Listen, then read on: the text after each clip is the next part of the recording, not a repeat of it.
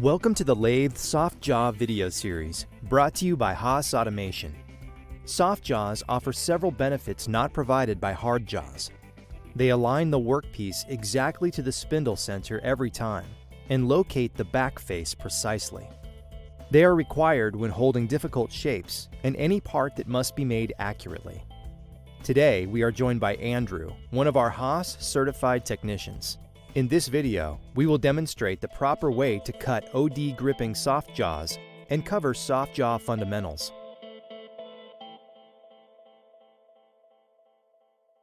The first side of this bearing housing has been completed. We will show you our recommended soft jaw cutting methods as we make the jaws to hold the finished first side of this part. Soft jaws will allow us to maintain the best concentricity to the accurate surfaces we've already machined. Before we start cutting, let's go over some soft jaw fundamentals. First, we need to choose whether we'll use aluminum or steel jaws.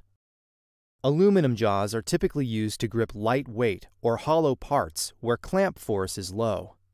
Steel jaws will be used where clamping forces are higher, and jaw longevity is important. Second, it's important to choose the right-sized jaw. Soft jaws are available in a few different sizes. When choosing a jaw, it is recommended that you hold at least 1/3 of the workpiece length. For a tall part, we can hold the recommended 1/3 length with a taller jaw.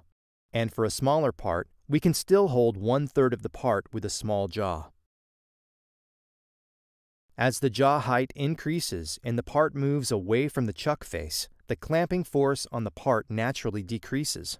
If the clamping pressure is set too high, in an attempt to increase the clamping force, the soft jaws will be distorted, actually decreasing grip force, and the additional leverage from the longer jaws can overload and damage the chuck. Instead, refer to your chuck documentation to find a balance between grip center height and clamping force.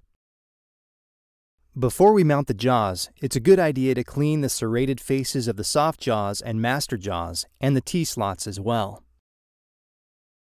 While we are working at the chuck face, it is worth noting that you should never operate the chuck with the cover plate removed in an attempt to gain additional part clearance.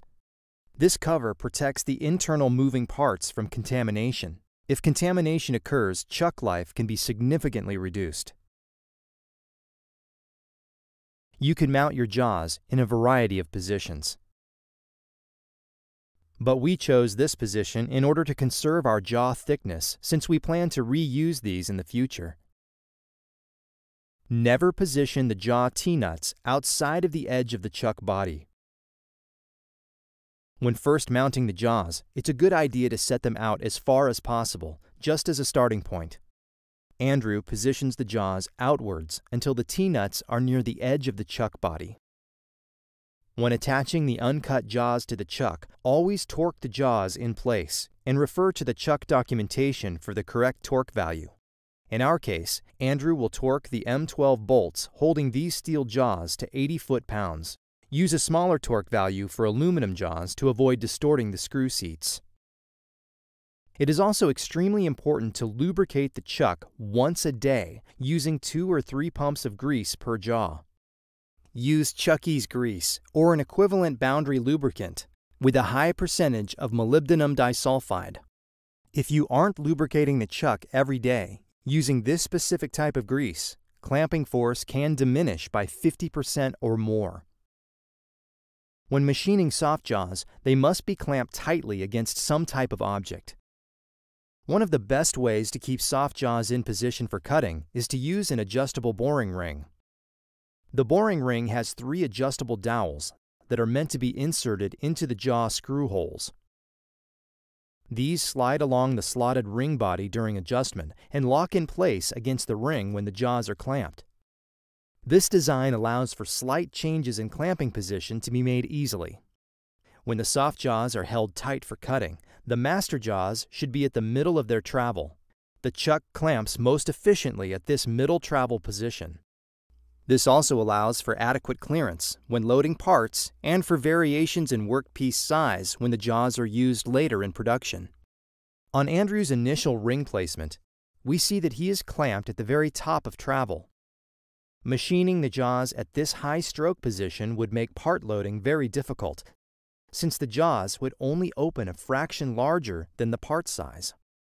Conversely, if Andrew were to machine the jaws at a low stroke position, the result would be jaws that have very little travel remaining to grip the part past the nominal diameter. In order to clamp in the desired center of stroke, Andrew unclamps the jaws and rotates the boring ring body slightly, counterclockwise, to bring the adjustable dowels inward slightly. The boring ring is now clamped at the center of the stroke. As you look at your setup, visualize the direction you will be clamping in.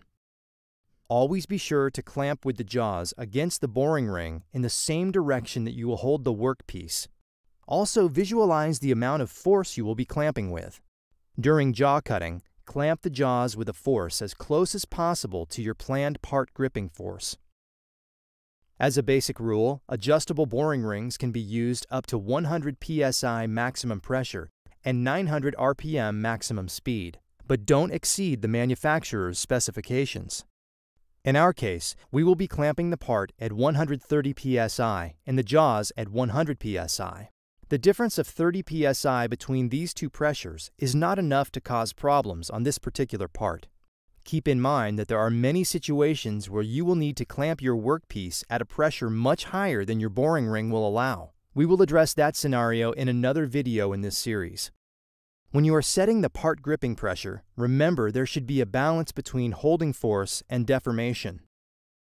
High jaw force deforms both the jaws and the workpiece.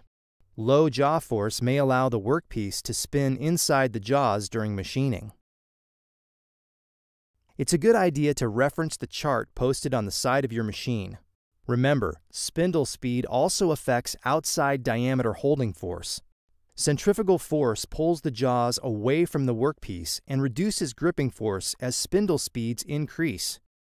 Set your chuck pressure based on the highest RPM in your program. To demonstrate the loss of gripping force, we will use this electronic gauge, which displays how much force each jaw is exerting against the workpiece. With our chuck pressure set at 250 psi and the chuck stationary, each jaw is pushing with 19.6 kilonewtons of force, or 13,000 pounds of total force. With the chuck spinning at 3,000 RPM, you can see that the clamping force is reduced by more than half.